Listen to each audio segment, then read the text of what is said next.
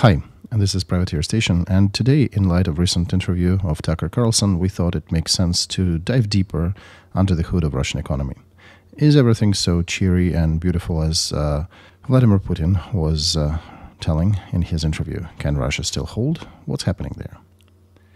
And for this, we turned to an interview given recently by Russian economist Vladimir Milov to the channel of Milov Nacke, a rather well-known blogger and online journalist.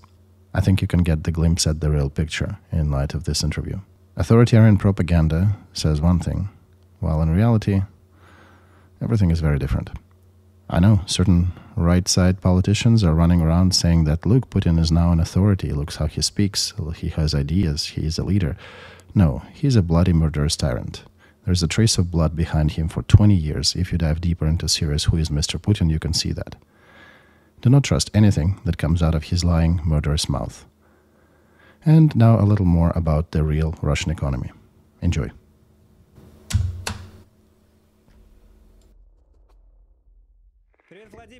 Hello, Vladimir.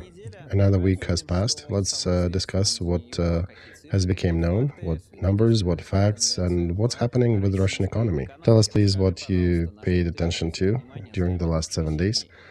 Hello, everybody. A lot of numbers on this very fruitful week. It's the beginning of the month, and everybody is publishing a lot of different stats. Let's start with the budget, probably, because that's one of the main questions with people. When Putin will run out of money for war. And we generally are moving in that direction. Ministry of Finance of Russia published the data about Russian budget for January, and there are several interesting points there. First of all, there is some deficit, 308 billion rubles, and they did not do what they did last year. Remember when they advanced all the payments for everything military, and they had a huge deficit in January. That's when they fell their stats, and for the whole year they're trying to dig themselves out of it. Now they're doing a bit more moderate, and their expenses for January were 13% less than in January of the previous year. So they're already not ready for cavalier announcements and advancements like in 2023. This is probably related to the ask by Nabiullina because 16th of February is approaching. This is the meeting day for Central Bank of Russia on the credit rate. And unfortunately for them, they are still struggling with inflation. Whatever they do, they cannot cool it down. And I think Central Bank probably asked the Ministry of Finance to try to avoid all these huge expenditures at this moment, because for them it is very important. If they start to restrict fiscal politics even more, then on the 16th they would have to raise the percent rate again. And that would really strain everybody in the economy, all the economic actors. So they did not want to do that. And they probably asked Minister of Finance to slow down a bit. The overall conclusion is that, looking at January, we did not see a sensational or ambitious budget that they've taken for this year to actually take place. So the growth of income by 22%, the growth of expenditures by 16%, everything is very willy-nilly. Oil and gas profits are at 600 with change billion rubles. That actually matches the not so favorable prices for oil, and Minister of Finance stopped publishing the price for Urals. According to different analysts, one can come to a conclusion that its price was slightly over $60 in January, so it's more or less within or close to the price ceiling set for Russia. And everything is moderate, looks very moderate, nothing is ambitious, nothing is spiking or sticking out. What is interesting is that the Fund of National Security has dwindled even more, and now it is less than 5 trillion rubles, its liquid part. Altogether, it's about 13 trillions. But an interesting point that at the beginning of 22, the share of liquid part, the actual live money on the accounts of Minister of Finance and Central Bank, they're about 2/3 of the whole fund. And now it's down to about 40%. And that reflects all their investments in different projects and value papers of Russian corporations. So on paper, they do have the money and they have not really disappeared. You can probably bring them back, but it would be a difficult story, a difficult proposition. So they're not too liquid at the moment, right? Exactly. So the difference between liquid and non-liquid is that you can spend liquid part right now. And if it is non-liquid, you will not be able to spend it immediately. It's the whole process how to get that money. And by the way, I also want to highlight that there are another 300 billion rubles that were gifted to Yanukovych 10 years ago during Euromaidan. Those $3 billion for Ukraine that Russia supposedly donated to support his regime. They're somewhere still on paper in that fund, although we all know that they probably will never see the light of day again. So slowly, but they are investing that reserve in the economic projects in Russia, and that causes the dwindling of the liquid part on the accounts. And these 5 trillion of liquid funds that are left, this is not enough. This is very little for them. So I think they will start to be more cautious with it. Now, imagine spend 1 or 2 more trillion rubles to finance your deficit, and it'll be very thin margin that is left. So they will try to save money, and they'll probably be very cautious. I also built another interesting graph that 2 years ago, when Putin started this full-scale war, this was the relation of liquid to the military budget. And liquid money were 2 times bigger than the military budget, so it was enough to fund roughly 2.5 years. Now that share has changed because military budget has grown at least 3 times since then, and liquid part of their reserves has dwindled, and now it can only sustain maybe 5.5 months of waging war. So a lot of people are asking when Putin will run out of money. We are going to that point. So in 2 years, the picture did change drastically. They're running out of actual money, the military budget still growing. Even looking at January, you can see that they have to control their expenses somewhat and do not do such an avalanche funding like they did last year. And they already understand that their reserves are running out. So this is an important point to keep in mind about Putin's capabilities to conduct war in this year. So for this year, he probably will be he can still manage. But if they continue doing in the same fashion, they will not be able to run for too long. So literally, this year they can somehow plug. The next year is under a huge question mark. Especially if the West continues to support Ukraine, then next year Putin will be in a much more dire situation. And I think to last until Trump becomes a new Russian national idea. So tell us, please, how does it match with other estimations that Russian economy is the first in Europe, like Putin said in his recent interview to Tucker, or Western notes that Russian economy somehow is stable and sturdy? You can see different opinions in publications. On one side, some people are saying that he is running out of money. On the other side, you figure that no, he still has some. So in between these 2 different viewpoints, how do we find the thread of truth that is closer to reality? Given that these estimations are very often based on the economy that we bring up here and the numbers that we show. So, what are the key points we can rely in our analysis of Russia, and why is it so different in different publications? When they pick, smart people who don't really treat Putin well, pick the numbers and come to very different conclusions. All right, the overall note about that there is a lot of different economic data, and generally, if you want to draw a bad picture or a good picture, data is available. You can cherry-pick the numbers that would fit your vision of the world. The difference is that you and I here, we do a wide review on different indicators. And Putin and the Monetary Fund International Monetary Fund, or some Western journalists, they indeed engage in cherry picking. Same thing that Putin likes doing with history, going back to his fascinating interview to Carlson. He is picking only interesting things that he likes from history. So Bogdan Khmelnytsky asked to be joined to Russia. That's what he's talking about. He is not talking about the fact that Bogdan asked for a huge autonomy in order to be that, and that the fact that Catherine the Great canceled this autonomy later and started the forced Russification. So he's conveniently avoiding these other facts and only cherry-picking the ones that he likes. Same story about the fifth economy of the world that he talked about. There is a parity of purchasing power. This is a very narrow story that is used only to compare the daily level of life.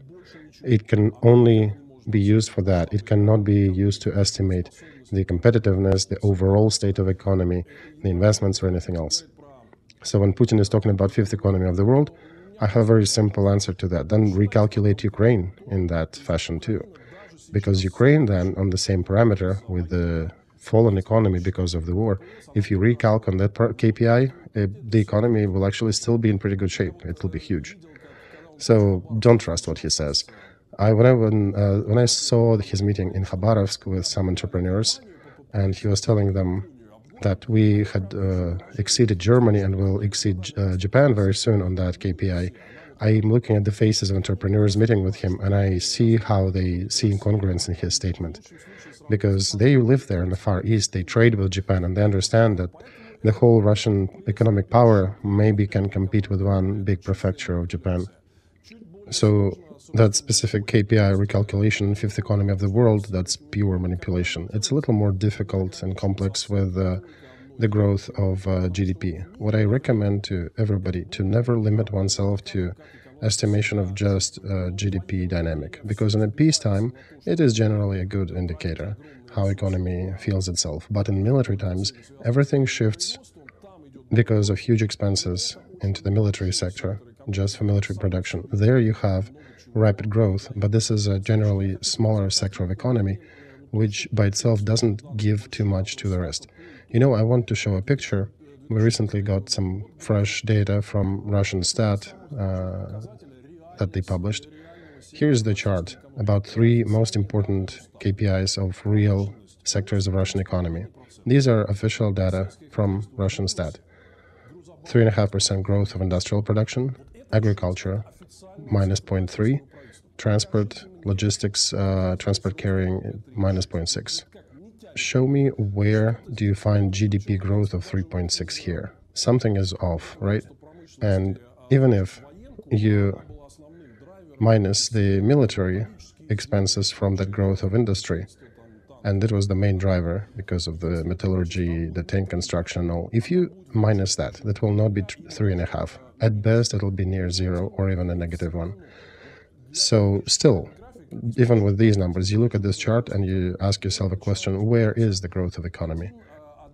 So if you dig deeper, one of the spheres that gives a very rapid growth, 7.5% last year, was construction and launching of new housing. This is a chart. This is a good thing, right? But it doesn't allow for it to become more affordable. But what we see according to December data, 71 million square meters of unsold apartments in multi-story high-rises.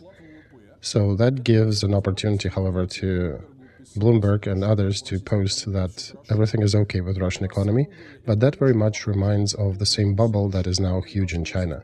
Remember when they built a ton of real estate that stands empty, and that pulls everything down the balance of developers like Evergrande and the like.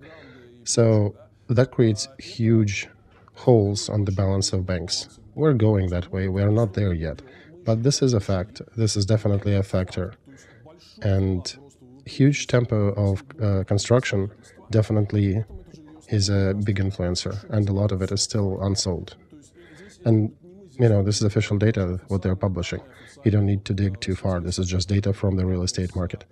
So that gives a pretty number for GDP. But on the other hand, if you minus military expenses and real estate construction, there is nothing behind it really. So the numbers are inflated. Indeed, yeah, they are. The profits of banks, financial sector, hotels and restaurants sector has grown quite a bit, but it has very little relation to real economy. So see what we've done here? I just scratched the surface a little, and behind these inflated numbers of GDP growth, the real economy is in a very bad state. Agriculture is in negative, transportation is negative, industry is barely by zero, and only military production gives some positive influence to that picture. So I call upon our viewers, if you have access, dig deeper into the numbers, and we'll try to highlight some of them here. Okay, let's talk about the backbone of Russian economy, about oil and oil refineries, because it still continues. The strikes on oil refineries still continue. We see some reporting about dwindling of oil refining in Russia, something close to 4%. So tell us please, what did you find on this topic, and how do you estimate that area to fare? Well, there are two factors. One is the hits by UAVs and drones on refineries, and the second are breaking of different pieces of equipment. I'm not quite sure what caused those, but I suspect that since a lot of high technology equipment are mostly Western produced, one would expect it to start breaking apart after a couple of years of not getting the proper spare parts. And that's what probably starts to happen. That's related to Nizhegorodsky Kstov oil refinery of Lukoil. And according to that data, they seriously shrunk the refining of oil across Russia, overall in Russia by 4%, and within Lukoil by 8%. The market is rather compact, actually, and you will see that even a smaller departure from production rates definitely affects the overall price. And I wanted to show the map of Russian refineries so you can see how it looks like in reality. In general, first of all, when you look at that, you notice that there are quite a few of them. There are not many. They can be counted, maybe a couple dozen of them. And if one sets a task to somehow destroy them or incapacitate them, this is a generally achievable goal. What do you mean to incapacitate them? So you mean certain specific parts? Because the refinery is a huge plant, right? You cannot take it out with a small drone, and the refinery usually takes a span of several square kilometers. So what do you mean by incapacitating? And that's exactly what I mean. You did mention the word cracker. So yes, they usually targeting a couple types of very unique pieces of equipment. First of them is high-octane gasoline catalytic cracking. That's what it's called. It's a thermal process where a catalyst is used in order to get high-octane gas products from the output. And those pieces of machinery are very few. They don't take square kilometers. This is just one vertical installation, and it's fairly easy to see, and it's really easy to hit it. So these ones, they usually are Western made, and Russia doesn't have anything to replace them with. So Lukoil was hustling to try to find a way to replace that. And as far as I have information, they still have not figured how to replace that cracking tower and stuff. And the other one in Krasnodar, the one that was hit, this is the first-tier refining equipment.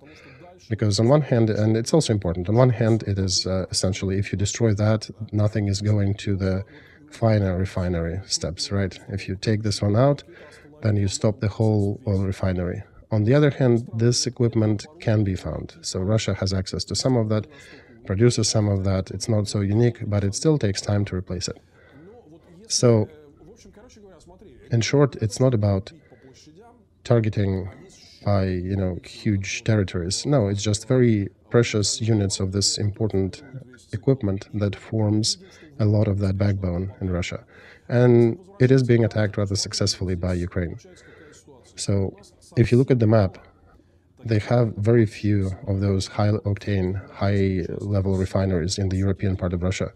There is only Moscow refinery of Gazprom, There is Lukoil, Nizhegorod, Volgograd and Perm refineries, Ryazan center by Rosneft, and that's about it in the European part. There are some factories near Volga, Bashkiria and Tatarstan, but they're smaller. And there are some refineries in Krasnodar and St. Petersburg, but they're not modernized enough. The depth of refining is very shallow there, and they mostly produce diesel-level fuels. But in regards to high-octane gasoline, one can create a serious strain if you just attack or affect 5 or 6 factories. So this is a very Achilles story of Russian backbone, and one can see that Ukraine is sort of coming to taste now, to targeting these factories. And we're just waiting to see when it will start to affect the fuel market. If you look at the prices for the beginning of February, the prices did go up by 30 to 50 kopecks or cents, and that's compared to the end of December. Of course, powers in Russia will try to hold it by any means necessary until their Putin's elections, but there definitely is a strain on the fuel market already. And if that story continues, the number of critical pieces of equipment is very small, is very limited. If one figures a way to take them out, the market will have serious issues. We can take a look at the official data on the January and February as it becomes available, but you can already see that the refining definitely went down. And a couple more of, how do we call them, active measures, and they do affect the market significantly. A couple seconds here, interjections. Don't forget to click the like button, the share button. That definitely helps us to stay afloat, so please do that. And here's a link to our Patreon. It is also under the description of that video. There you can help us to continue bringing this information to you. And let's go back to the stream. To Vladimir. Okay, we talked about the data of Russian stat and about the real estate market. We have one more interesting topic in that sector. It's overall growth of consumer credit. Do you have any data there that dispels our previous judgments, or maybe that add to that? Tell us more what conspired there during that week. What seemed to you the most interesting? All right, so here I combined the data by Russian stat on the results of 23 and information that we get from central bank, and it's important to connect both things together, because Russian stat shows that consumer demand is almost at the pre-war level, although it is not. It's not there yet. You can see it on the chart. But that only happened due to the reason of huge expansion of consumer credit. We keep talking about Russians continuing to borrow, and borrow. And I also made a chart for the whole number of credits given to physical persons, and in my opinion, it looks horrible.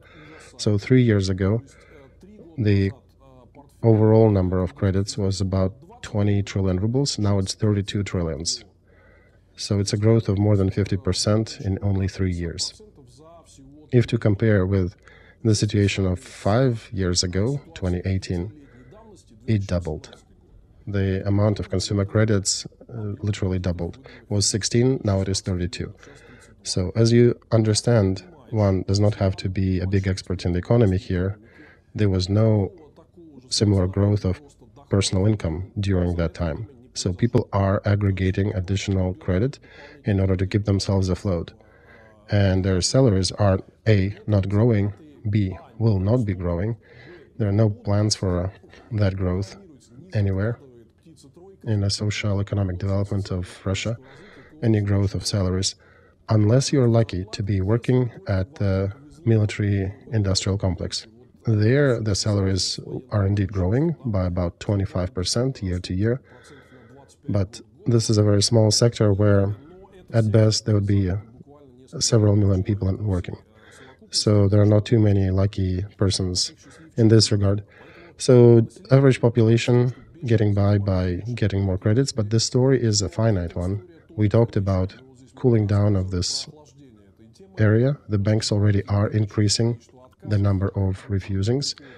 and people are coming to take credit without any capacity to show how they can pay it back. So banks cannot continue giving these credits, and the mortgage rates went down this year, the mortgage numbers, because people cannot afford to take mortgages. So this topic will continue to cool down, and that means that demand will not be growing. As I said, central bank failed to cool down inflation with a high rate, but the only thing it succeeded in cooling down was the demand. And you look at these charts and you only understand that the growth last year was only due to big numbers of federal money poured into military economy. But this is a one-time story. That cannot continue. What else is interesting from that data? First, you can see that whatever we're saying, that the sanctions do work. Not as intended, not as we wanted them to, but they do work. And here's the chart comparing export with import in price value. Export profits went down by a third, and the cost of imports grew by 14%, because everything made in China actually turned out to be more expensive for Russia. And that was determined empirically after that was tried. And this is Russian stat version. I think in reality it's even more expensive. But here is the Russian stat data on increase of logistics because of reorientation of all the transport routes to Asia.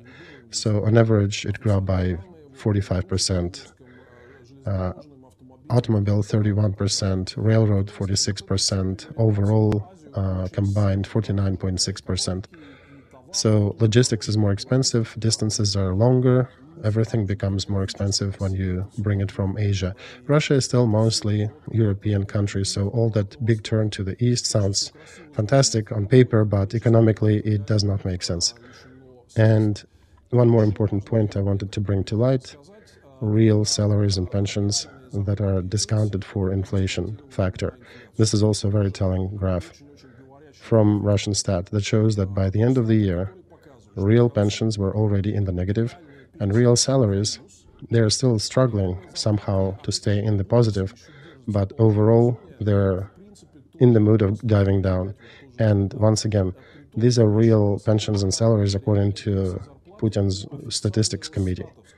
If you take a look and suppose that there is probably the difference is actually twice in numbers, because central bank is monitoring and its own resources and polls together with the fund of public opinion. They monitor observable inflation, and this is generally twice higher than what Russian stat is showing. So if you put that number in the chart, it goes both of them go down in the dip minus. And I'm not even talking about real salaries. If you remove the military salaries from that, the salaries will be in a much worse condition, because it's only military that's driving the growth. And the usual salaries are about 2.5 times slower and weaker than the military. So everything grew more expensive when they switched to Asia. Import is getting more expensive. People are holding afloat by huge credits, and it's unclear how they'll be repaying them back, and the growth of salaries and pensions doesn't cover for the inflation. So that's the picture. Of course, there's no immediate collapse, but please give me any positive trend out of all that we discussed here. What can pull that hippo out of the swamp? I do not see anything in these numbers. Yeah, that is a good question that I think worries Russian powers no less than us. So in this regard, tell us about how, and okay, so there'll be central bank meeting on the 16th of February, right? What are we expecting from that? How can they change that situation and affect it? Because let's highlight the main problems that we monitor in Russian economy: big inflation, the fall of rate that we talked about, and we can probably talk about more, and that did not come to an end yet. The oil price that is not so good, not high enough for them to sustain their economy, and economy inflated in some parts by military investments, but they do not affect the real economy sector in any way. That all creates the situation under which Russian leadership needs to expand the national reserve, which is also dwindling, and they do have some liquid amounts left to sustain them for a period, but it's not significantly big. So what else can the bank do here? Can they raise the refinance rate higher, or anything they can do to change any of these parameters? What do you expect in the middle of February? Well, listen, there are no instruments like that. Their central bank is really helpless right now.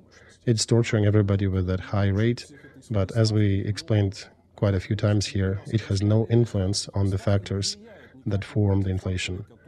So if you raise the rate, will it diminish the deficit of qualified workforce? No. Will it make the logistics with Asia cheaper? No, it won't. The change of that rate does not affect the situation with budget deficit and the fact that they're adding more money in the economy to finance war. And this is also a strong pro-inflationary factor.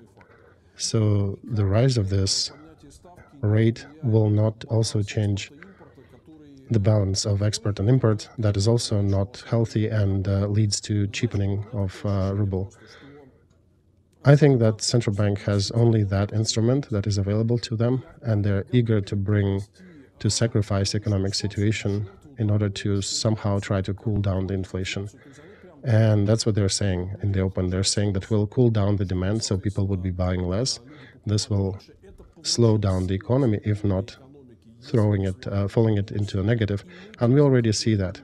They are cooling down the demand, they're cooling down the economy, but the inflationary factors, they're growing from a different place. So for them, that rate doesn't really change much. And I think Nabiullina can find herself in a very difficult position if she continues that difficult monetary and stern monetary policy, and I would risk to suppose, and we'll see in a week, they might raise this rate for not a full percent, but maybe 0.5%, because according to their data, inflation is not going down, and they need to show something to do another impulse. So, okay, they will raise that, but it will not affect the inflation in any way, and it will increase the human suffering and the business economic actors suffering on the market more, so there'll be likely a pushback. So what's the point? Well, that's the question that everybody is asking. When she came to Congress on some committee on finance market, there was a congressman, a communist guy from agriculture sector, who said exactly that. You'll kill the economy, but you will not conquer the inflation with your refinance rate. So even a school kid can see that. But I think what they want to do, they want to cause or to attack the inflation by cooling down the economy altogether. Generally, it is possible. If the whole economy is about to crumble and die, then inflation definitely may subside. But the cost of it will be so horrible that I think there'll be a lot of screams from everywhere, and there'll be a question about Nabiullina and her position and her staying in that position and continuing that hawkish policies. And I think that's the question of nearest months, when everybody will start really complaining that the exchange rate is huge, that everything is slowly dying, and we're still failing to cope with inflation. I think it's very interesting. It is not even about February 16th, but about all of these oncoming months. It will be becoming more and more a central question that harsh financial policies do not bring any results. If they will be softened to a degree, then the topic of inflation will come back again to that chat. There is no good scenario for them, and whether they will break Nabiullina or fire her, it's not even important. But the dilemma will remain for everybody, that everybody will continue howling about the rate. It will be brought up with all the meetings that Putin conducts from time to time with businessmen, that we should finish the strict financial fiscal policy. But if we finish with it, then Russia gets the whole growth of inflation again. So when you ask a question, what can be done? The simplest answer is to finish the war. That's what. This immediately would cancel so many problems, and then people would not have to find a way to connect the plug with an outlet that doesn't match. A lot of difficulties disappear immediately, and some perspectives start shining on the horizon. But yet we have a mad grandpa who decided to become an aficionado of history at the end of his life, and he's not going to finish the war. So all these problems will continue to grow again. So we're waiting for the 16th. And one more thing I wanted to mention about the inflation. It is not going anywhere. Fresh data for the 5th of February by Russian Stat. So nothing goes down, doesn't go down. And here's the parade of the goods that went in price highest. Apples at 5%, bananas at 6%, onions at 9%, potatoes almost 10%, carrots 11.2%, tomatoes almost 12%, beets at 12.2%, cabbage at 20.8%, and cucumbers at 26.5% growth price-wise. This is the growth only in 5.5 weeks. So our cucumbers are new eggs, I guess. Previous story was about chicken and eggs, and now it's vegetables and fruit. And I think the story just added to chicken and eggs. They did not become cheaper. They just appeared back on the shelves, and they still keep the high prices. Yeah, everything happens in waves. So problems aggregated in one sector start to emanate in a different sector. Then it reaches certain ceiling, and they don't grow after. Just like those eggs, they became cheaper, 2% cheaper since the beginning of this year. But before that, they jumped for over 60%. So each of these goods, it reaches a certain ceiling, and sudden price growth then eventually stabilizes, but some other product replaces it in a hit parade of most expensive and rapidly growing prices. So chicken was replaced by eggs replaced by cukes and tomatoes, and further will continue on whatever comes. I think the eggs will come back to that chat room once the costs will increase. So again, all the factors that lead to increase of price, they're mostly of non-monetary character. Those that are monetary, that would be deficit of the budget and throwing more budget means into the economy. These are related with war. So here Nabiullina just asked Minister of Finance to hold their expenses a little bit, and that's what stands behind it. But she can't really hold it at large in the long term, because Putin still wants to finance war at scale, and the budget will be in deficit due to that. So that inflation is not going away, and all that alchemy by central bank, that is not going to lead to any notable results in any case. And to finish the main things that we are discussing, ruble is still around 91. So in my view, the epoch of strengthening is over, and now it's a different cycle that will lead it to weakening of ruble. And I think I'll lose our bet to you that we set for 100 rubles per dollar by the 1st of March. But in any case, that avalanche is at the ready, and we're just waiting for the moment when the export revenues will lose their influence as the cyclical event. Oh yeah, and when the elections will be over, right? Exactly that. And that's when they will stop holding it so fiercely. And weakening of the ruble is an expected event for later this year. Oil became a little more expensive. Brent is again over 80, but in my view, again, it's a temporary thing, because it is all related on one side with Israel and Hamas not concluding any peace treaty that some traders were relying upon. Again, it doesn't really affect the market, the consumption. It is just a reason for some traders to heat up the prices. And the government of Iraq also started to argue with the United States because of United States supposedly hitting some targets as an answer to their bases being attacked. So regardless, I do not see that growing into any global conflict in the Middle East. So I think my gut feeling is that traders are using these events to just elevate the prices a little bit, just like we saw it the previous month. They amped them up to about 80 and then they released them down because the situation on the market is rather controlled. The pumping goes good, the demand is rather weak. China, we can talk about that separately. China's economy is really bad now. They cannot get out of their economic pit that they dug themselves into. So this is another factor that slows the global demand for oil, and we'll continue monitoring that. And by the way, next week we can probably already know exactly what Nabiullina with her crystal ball, what did they say on the 16th. So tune in a week later. Sure, I definitely will be waiting to see you here in a week. Bye.